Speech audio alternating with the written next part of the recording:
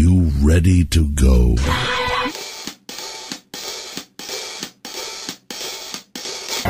Sean Caleb's CNN, New Orleans. Stacy in the 407. What's up, Stacy? What do you got, sweetie? It's a hideout. Hey, I was listening to What the hell? I thought it was a chick. You gotta warn me. You gotta tell me. I take that sweetie thing back, Stacy, dude. He's not Tom Sorrell. Let's change your name to Carl. All right, Carl, what do you got? Man, you don't gotta lie to me to be friends. Have you ever seen Jeepers Creepers? No. Where that car just starts coming up behind you and was like bumping the rear bumper, trying to get you to move over? That was this son of a bitch right here who spun out 3 times. Let me say this too. Okay. About the real race, just real fast. It was a great time. I couldn't tell whether or not it was exciting because I was trying to stay awake. Yeah. I don't think the way they had everything filtered in the car was appropriate because I almost passed out about 7 times from what I believe was carbon monoxide poisoning. I'm driving, dude, and I'm like, man, I'm sleepy. That's half the fun of it. I looked forward to that part. And I'm going 50 miles an hour, you know, in a circle, and I'm thinking to myself, why can't I stay awake? Man, I'm nauseous. What's going on here? I almost tapped. Thank God the race ended. I think I almost would have died. Wild Bill. We went the 404 laps. Not you. No, you didn't. Chunks and I did. Otto. Yeah. Let's go to Bobby Hill in the 420. What's up, Bobby? Hey guys, I'm watching you guys on Real Radio TV, and I swear to God, Wild Bill has the creepiest stoner / 1,000-yard stare eyes. It looks like he just got done smoking a blunt in Vietnam. All right, see, that's the thing. I keep getting that about Wild Bill on Real TV. It's the camera and the lighting. Thank you. On RealRadio.fm. He just stares at it, though. Yeah, that's yeah, because I've never seen anything like it. It's a little camera on a little tripod. Caveman? Your will confuses me. By poor Steve over in full-blown AIDS. What's up? .com. Hey, buddy. Wild Bill has black eyes, lifeless eyes. Like Adele's eyes. Yeah, exactly. I've never seen a salesman go down, stay up after 8 barrels. Cut him open. All right, Wild Bill. That's good. End up killing that girl. I don't remember that. I remember Minority Report, but I don't remember anybody from it. I'm getting this one on the Instant Messenger. C-Lane. Everyone hates him. True. Yeah. Yeah. As he just flicked off Real TV on RealRadio.fm. Is he still wearing his real radio or his radio terrorist turban? What do you got, radio terrorist? Colin Farrell played a pretty good bad guy in Minority Report. You kind of hated him. I don't remember him being in that. He was the detective that was wanted to prove that there was a hole in the system. Radio Jihad. I thought that was Tom Cruise. No, Tom Cruise was the cop. Shut up. Thought you remembered Minority Report. You know who was a good guy to always play a prick? To have your job. I would kill to sit there. Exactly.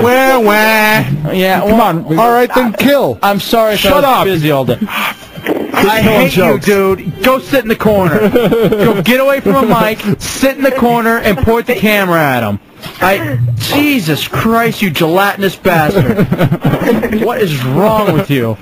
Then kill. What does that mean, C-Lane? What does that mean? No, get away from your mic. I hate you. All right, go ahead, Roxy. What were you going to say? Just talking about stories. Now, fathead intern, the great Gazoo Manning, told his story, which sucked, until I heard the details of it. I'm like, well, that was actually not... All right, so when you're in the 3rd grade, a kid touches an electric wire. He gets shocked. Now, what happens to him as soon as he gets shocked? Okay, his whole body went white. Lips went white, the whole body. Mm-hmm. And then after that, like I'd say like a minute or 2 after that, like just blood started coming out of his eyes. So blood literally pouring out of his eyes at that point. And that, Jesus. And after the blood came out, that was it. He just fell over and it was done with. It was just done with. All right. I mean, it creeped me out then, but now it's just funny, I guess.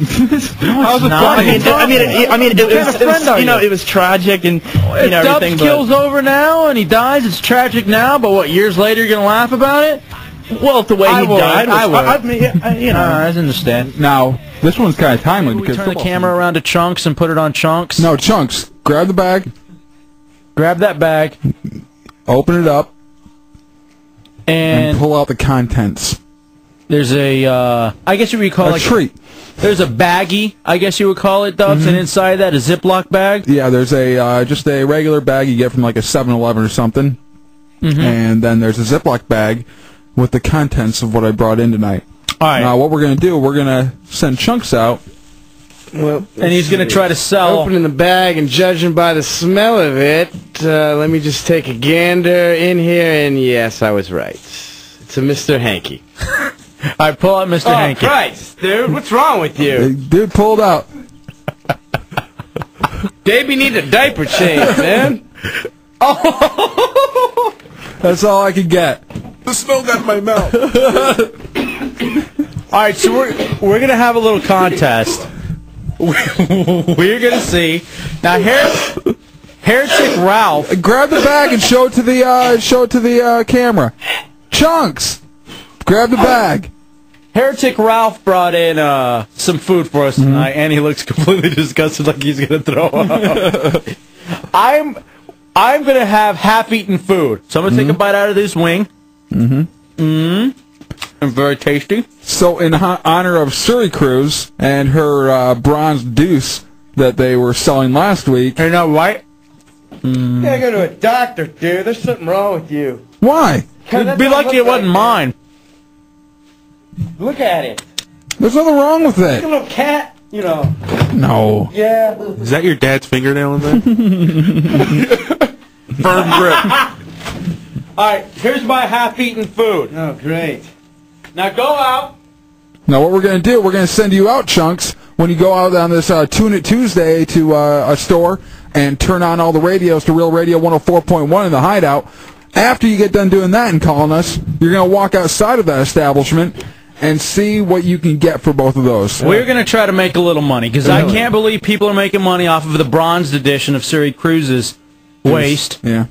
And now, you know, Britney Spears, more than $500 for the half-eaten food. I have no bronze. Mine's all natural. I want to see who would garner more. I honestly believe my half-eaten food would get more money than your waist. No, Yes! there's no way.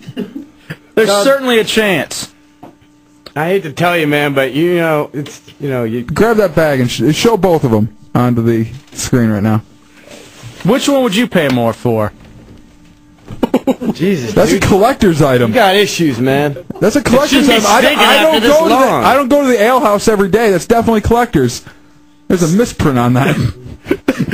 Hey, Chunks, would you rather it be on your car or in your car this time? Yeah, because that happened too. And we're not afraid to take it back there. Joe in the 863. There's no way that's a deuce in a bag. That's got to be a brownie, dude. Go out and find Chunks and take a gander at it. Yeah, absolutely. I guarantee. I called Dubs with the idea because we need to make a little extra money in here. We're doing nights. I guarantee. And it's not exactly big money. All right, people are saying this. Look, at one point when we're big celebrities, that's gonna be worth something right there. Yeah. Pinchy says he would pay $100 for Mad Max's #2 that was on Chunks' Peak Monster. That one was worth that in the weight. that was definitely a heavy day. Got some good coverage on that. So, all right, Chunks, go. Go find your establishment for the Tune It Tuesday. Go flip all the radios on there. Let us know. And then afterwards, I want you going outside and trying to sell that stuff. Talk it up, too. Yeah. Because this is a money-making endeavor. You gotta sell. I want to hop on in this in the ground floor. Because I don't want to be like one of those schmucks who got in on the .com thing too late. You know, Dubs? I need to try calling in sick one of these days. Connects you to the most comprehensive research and advice on childhood cancer, and to other families who know exactly what you're going through. CureSearch.org. You're not as alone as you feel. Brought to you by CureSearch. And you're visiting with the president. And what are you going to say to the president while you're here? That's correct. We're going to go and have some kung pao. You're better. Thank you. I mean, thank you. The Films File, weekday afternoons at 3 on Real Radio 104.1. Tired of the government eavesdropping on your phone calls? Sign up for the National Do Not Spy on Me list. Just go to I'mNotATerrorist.com. A cooperative that helps them earn better prices for their milk. If your neighbor can't do something on his own, you go and help him with it. You know, that's certainly one of the ideas behind Scenic Central. The individuals themselves can't better their lot, but together they can. Earning a little more for milk helps to ease the strain, but more important, these farmers have a new confidence and optimism about the future. One of them in East Los Angeles, children who once walked in fear of violence now laugh and chatter on their way home from school. The difference? The Safe Passage Program and the volunteers who guard the streets every day, protecting their children's education and their community's future. Remax.com. Now Remax.com has more home listings to choose from than ever. Remax listings and our competitors' listings too. Nobody sells more real estate than Remax. Each office independently owned and operated.